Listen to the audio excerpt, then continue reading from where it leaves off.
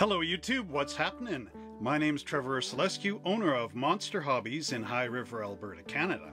So today I am going to be doing a little series, this is video number 1, in which I'm going to be building one of these 1955 Chevrolet Bel Air Sedan model kits to help one of our Monster Hobbies model car garage mechanics, who's a beginning modeler. Now, I've been building model car kits for over 40 years, as well as many other types of model kits like wargaming figures and science fiction and airplanes and military. And I've learned a lot from my father, my uncle, and friends, as well as through the Model Car Club, through getting a degree in auto body collision repair and learning about painting as well. And I find that the best place to actually start when you are a beginning modeler or even advanced modelers wishing to brush up on things is the Model Kit Supplied instruction sheet. All of them have, in some way, shape, or form, the basic assemblies and what you need to do in order to build the model kit.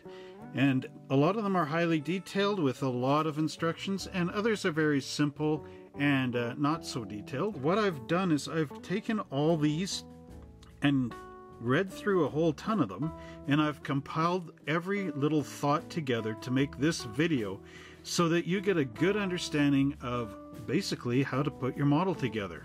So let's go down to our bench and begin this video.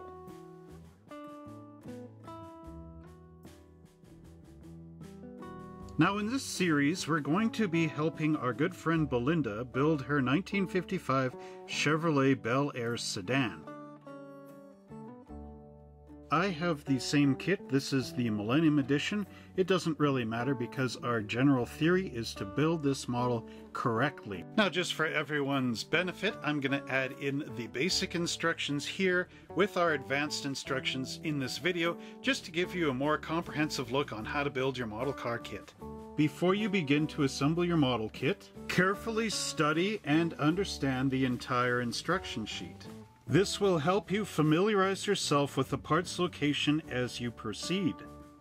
Compare the parts in the box to the instruction sheet to make sure you have received all the parts that you will need to build the model. Each plastic part is identified by a number. This number will appear in the instruction sheet and on the parts tree.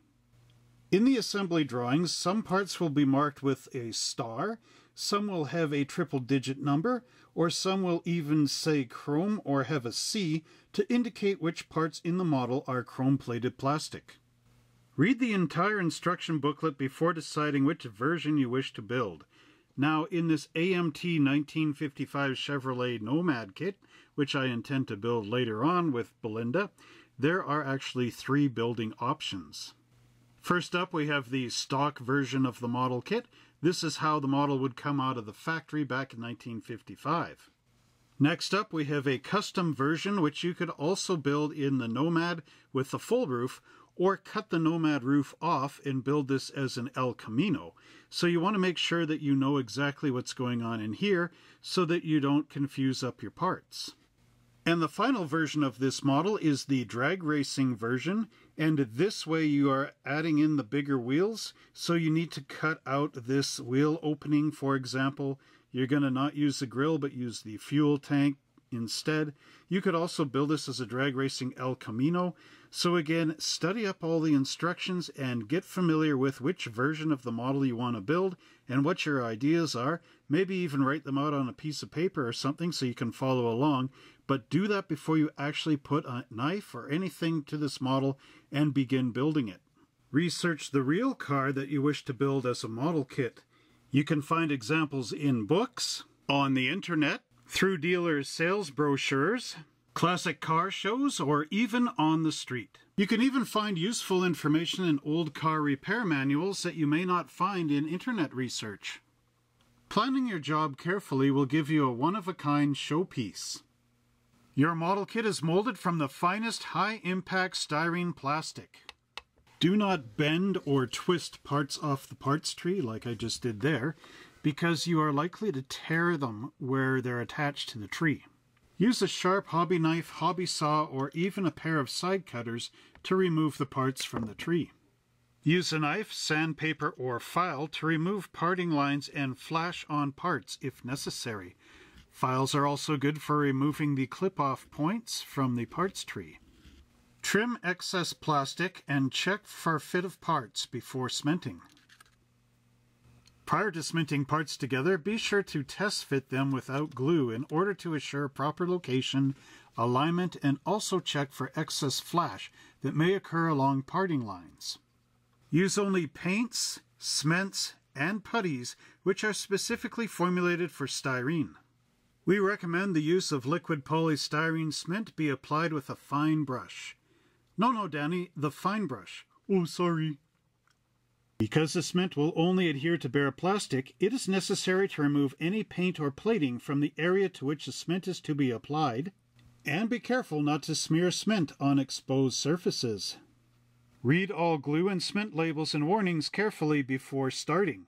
Some of these may actually help you in case you get the chemical in your eye or anything else like that. Use cement sparingly, or a sloppy job will result. Any unused parts may be discarded or saved for other future projects.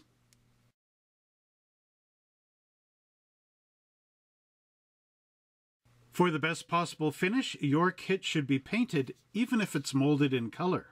Parting lines and glue joints should be sanded or filled prior to painting. If you wish to use sandpaper to remove seam lines and other imperfections, I recommend starting at 320 grade, going up to 400 grade, and then finishing off with 600 grade, being very careful not to sand off trim and scripts from your model car kit. The reason why we start at 320 and not anything lower is that the styrene is susceptible to scratching, and anything lower than 320 will put in some very deep scratches in the plastic, which will be really hard to smooth out as you go up through the other progressive sandpapers. Because paint has a tendency to draw away from sharp edges, these edges should be lightly filed or scraped with your number 11 hobby blade. Use filler putty designed for plastic to fill small gaps that may occur between parts and to blend contours. The best way to get absolutely dead straight body panel contours is to cross sand. So what you want to do is first sand at a 45-degree angle one way, and then sand again at a 45-degree angle the other way. This ensures that the panel lines end up being very smooth. During assembly, you may note that the recommended color is stated after the part name. If you wish to paint your model, various sub-assemblies and components should be painted before any parts are assembled or attached. Some model car companies include these wonderful color availability charts for the model kit that you are building. Others do not. So always make sure you research the colors before you actually start choosing a color to paint your model with. For better paint and decal adhesion, wash your model kit parts in mild soapy detergent water. This will help remove any oils from your fingerprints or mold release agents that are at the factory. Rinse these parts off and allow them to air dry. You never want to dry your model kit parts with a paper towel, toilet paper, or tissue paper, because the lint from the paper towel will stick onto the model through static electricity, and then when you paint your model, it'll have all that dust stuck in there. Use a tack rag to remove any lint, dust, or sanding material. Now you can mount your model car onto a cardboard box or an aluminum can or something like that while you're spray painting, so you have a good handle to hold your car with, so that you're not touching the body as the paint is going on, and so that when your car is drying you can actually just set it down something like this, and it's fully supported on the box down below, thus preventing the model from touching the tabletop and getting dust on it. Paint should be applied evenly in several thin coats rather than one heavy coat. So you want to actually swing with your wrist and not swing like this, because here you'd actually get a thin contact, a very thick contact, and then it thins out again. Whereas here it is uniform all the way across.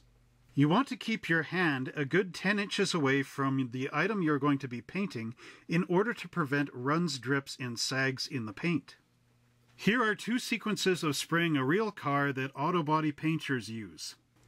The first method is to spray paint starting from the roof, move down to the hood, come across the side panels, then go to the other side of the car, move along from the front side panel all the way to the back and then come up on the trunk lid. The second method is to start from the door panel, move across to the front fender, come across on the hood, go down this side, come up onto this hood, then go around to the other side of the car, move along here, go across the trunk lid, and come back here to connect.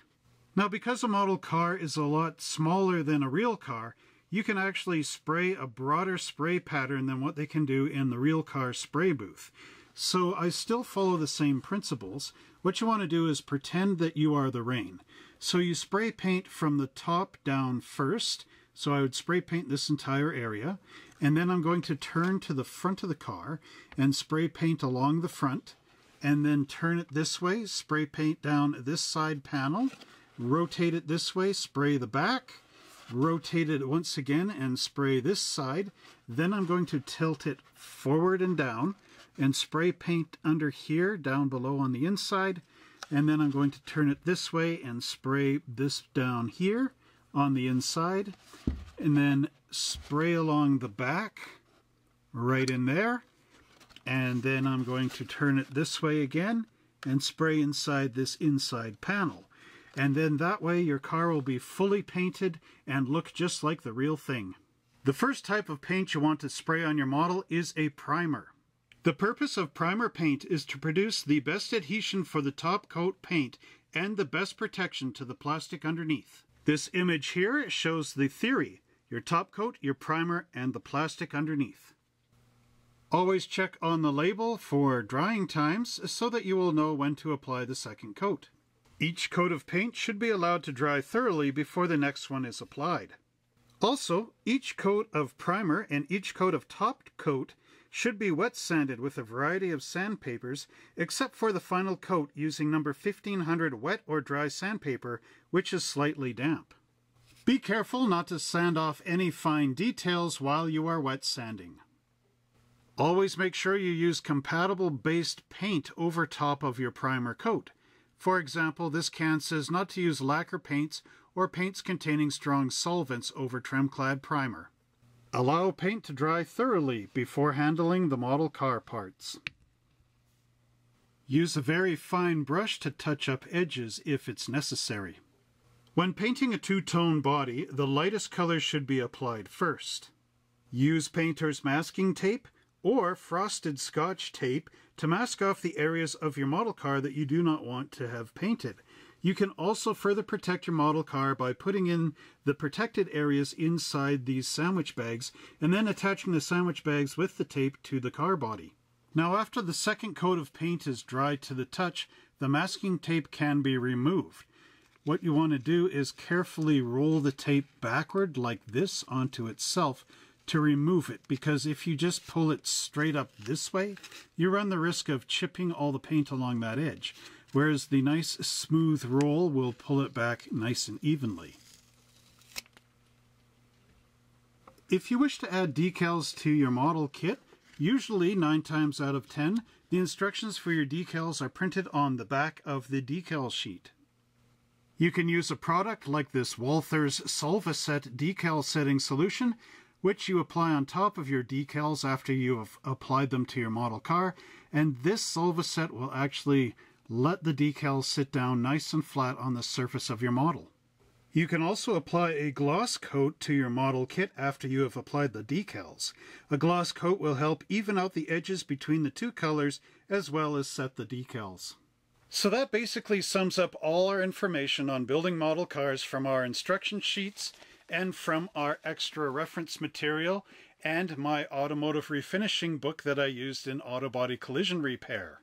And now that you have a thorough understanding of the tips and techs from all those sources on how to build our model car kit, we can now go on to part 2 of this series, where we will get to start building our Millennium series model car, and that will sure be good. And I really hope that our good friend Belinda will learn a lot from this lesson, as well as be looking forward to when we actually start to open up the kit and look at our plastic parts and start assembling our first little sub-assembly.